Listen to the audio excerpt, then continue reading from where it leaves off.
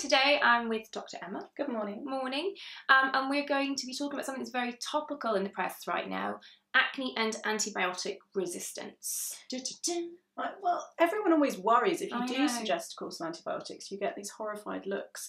And I think it's really important to clear up this issue because it is something that we have as a tool for using in acne, in rosacea, and we want to use them because sometimes they are helpful. So we want to talk today about how to use them safely, when's appropriate to use them, and the sorts of problems that you can get. So what do you think? Do you still use antibiotics for acne? I use them quite a lot because I think, you know, by definition, we see people who are often at the more severe end of the spectrum.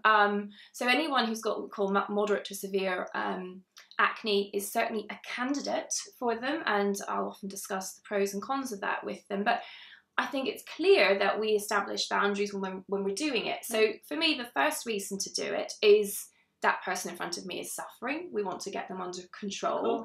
And we know that whilst good skincare is the cornerstone of good acne management, it takes time. It does. It takes a process of getting used to those sorts of ingredients. And sometimes it gets worse before it gets better, not uncommonly when you start to use a retinoid. So for all those reasons, you want to limit the amount of inflammation in the skin, which is going to cause dark marks and maybe even scarring as quickly as possible. So antibiotics are great for that.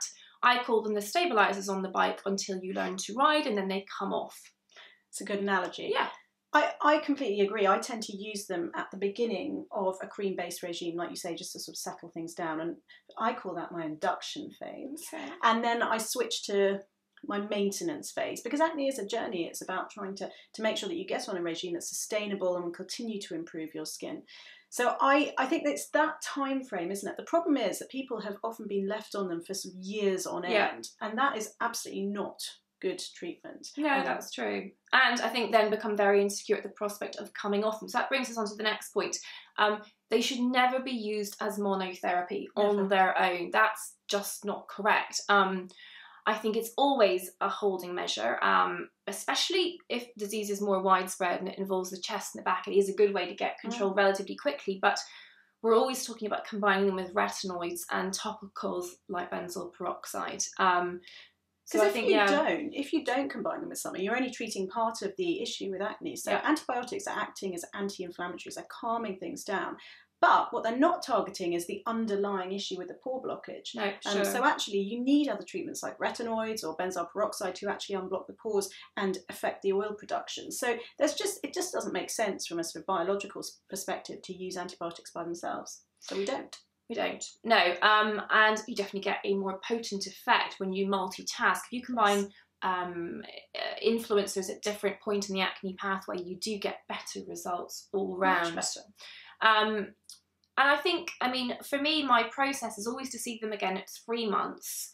And depending on how they've gone with their topicals, to consider possibly a 6-month course.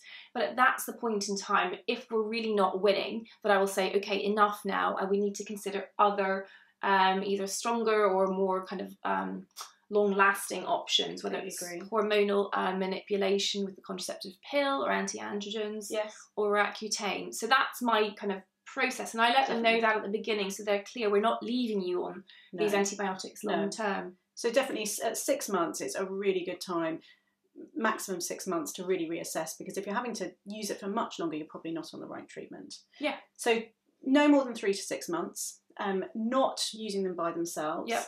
I always advise people on probiotics with them, because actually it's really important to try and make sure that we are balancing out the sort of bacterial flora within your body and making sure that the balance is just right. So good probiotics with them as well. Yeah, and I think it reduces side effects that are common, like thrush and gut irritation. Yes, exactly.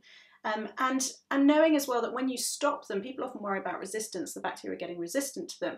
The thing about the antibiotics that we use in acne, we use them at quite low doses, so we're actually not using them as high as if you were to have something like a chest infection, and we're only using them for a relatively short period of time. And so when you stop them, your bacteria will start to become sensitive again. So I think there are good reasons to use antibiotics in acne, but the rules.